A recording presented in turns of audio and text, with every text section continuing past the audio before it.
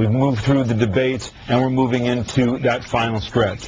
What happened in this debate that will be the basis of a final pitch from Obama-Biden to undecided voters? Where John's priorities are and Sarah Palin's, and where Barack and my policies are.